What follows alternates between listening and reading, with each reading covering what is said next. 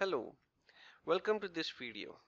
In this video we will see a demo of animated bubble plot using Plotly. Something like this. If you notice, this is an extended version of the animated scatter plot we created in the previous video tutorial. In the sense, we have included the population variable and mapped it with the size of the data points. To be specific, the diameter of the circle represents the population. Similarly, continent variable is mapped to the color attribute of the data points based on the legend you see here. Rest all is same. We still have y-axis representing the life expectancy. On the x-axis we have GDP per capita and years on the timeline.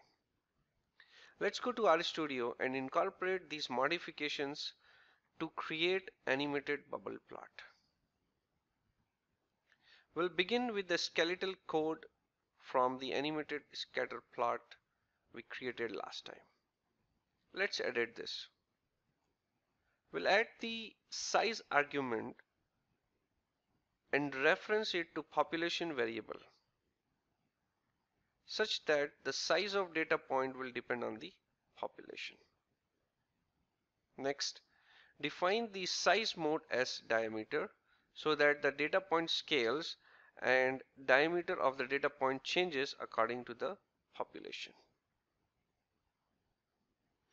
Let us map the color argument to the continent variable.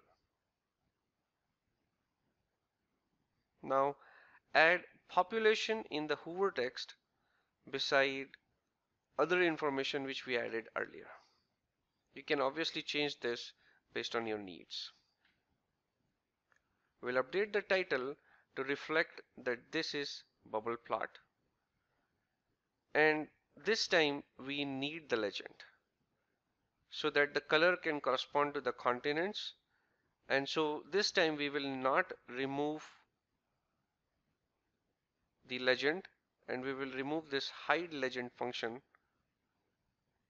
from here. Let's run this, and here is the outcome. Link to GitHub code is given in the description section. Thanks for watching.